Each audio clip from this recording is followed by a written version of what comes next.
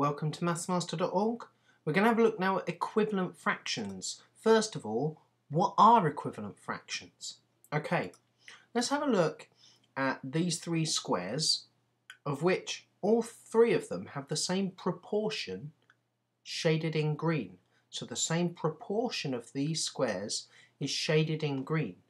Now, first up, you might be able to say quite easily that clearly that square on the left has half of it shaded in green.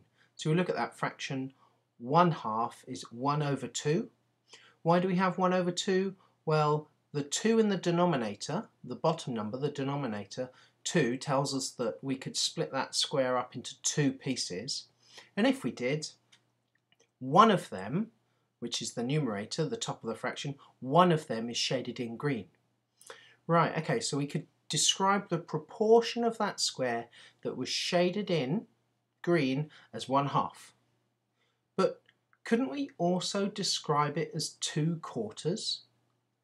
Have a look at that second square, the one in the middle. The same proportion of the square is shaded in green, but this time I've split the square up into 4 equal sized pieces. So there's a 4 in the denominator, the bottom of the fraction, and there's 2 of those pieces shaded in. So the numerator, the top number, is 2. So we can describe the same proportion of the square as being shaded in with 2 different fractions. Or maybe actually 3 different fractions. Have a look at the third square now. Now I've split that square up into 16 little equally sized pieces, little squares, and you'll see that I've now shaded in 8 of them. So we could also describe the proportion of that square that's shaded in as 8/16. Okay, so another way of thinking of fractions is as division sums. The top number divided by the bottom number, the numerator divided by the denominator. So 1/2 is exactly the same thing as 1 divided by 2, which if you type it into a calculator or you use short division, you'll see is 0.5. But if we look at 2/4 or 2/4, if we do 2 divided by 4, you'll notice that we also get 0.5. And indeed, if we do 8 divided by 16, we also get 0.5. So you'll see that if we look at fractions as being division sums, 1/2, 2/4 and 8/16 all give us the same answer, 0.5. So 1/2, 2/4 and 8/16 are what we call equivalent fractions. And what I mean by that is they look different, they've got different numbers in them, but actually they are the same size. What I mean by that is if you think of them as the proportion of the square that's shaded in, it was the same for all those fractions. Or if you think of them as division sums, we got the same answer when we did numerator divided by denominator on all of them. So they look different, but they're actually the same size. And this is what we mean when we talk about equivalent fractions. Right, okay, let's have a look at how we actually go about finding equivalent fractions. So if I said to you, find an equivalent fraction to 3/4, let's have a look at how we go about doing that. Right, here's a square. A proportion of it is shaded in orange. 3/4 is shaded in orange. As you can see, I've split it into 4 equally sized pieces. 3 of them are shaded in, so 3/4 of that square is shaded in orange. Right, an equivalent fraction we could find by taking the same proportion of the square in the second one, the same proportion is shaded in orange, but now I divide it into 8 equally sized pieces, as you can see. So 8 would be in the denominator of my fraction at the bottom, and now 6 of them are shaded in orange. So the equivalent fraction would be 6/8. So let's have a look at what we actually did there. I started off with 4 equally sized pieces in that first square on the left. And then I said, on the square on the right, I've now got 8 equally sized pieces. I've doubled it. I've got twice as many pieces in the second square as I did in the first square. And consequently, twice as many of them are shaded in.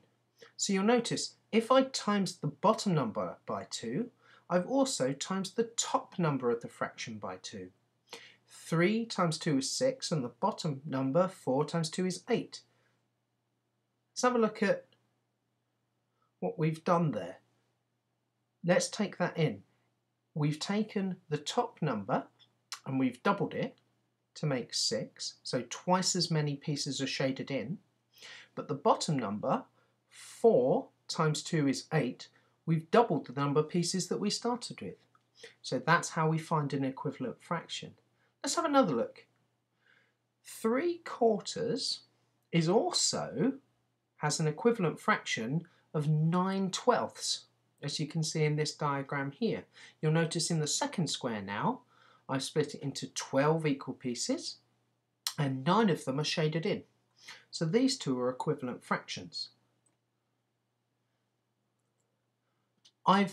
From going from the first square to the second, I've used 3 times as many pieces. I've gone from 4 equally sized pieces on the first square to 12 on the second square. So I've timesed it by 3. I've got 3 times as many pieces. But then look, 3 times as many of them are actually shaded in on the second square. So we've gone from 3 shaded in to 9 shaded in. So that's why these two are equivalent fractions. If we times the top number by 3 to go from 3 to 9, we also have to times the bottom number by 3 and go from 4 to 12. Okay, so to summarise now, let's have a look at how we find these equivalent fractions. If I said to you, 2/5, can you find me an equivalent fraction? Or find some equivalent fractions. Here's how you go about it.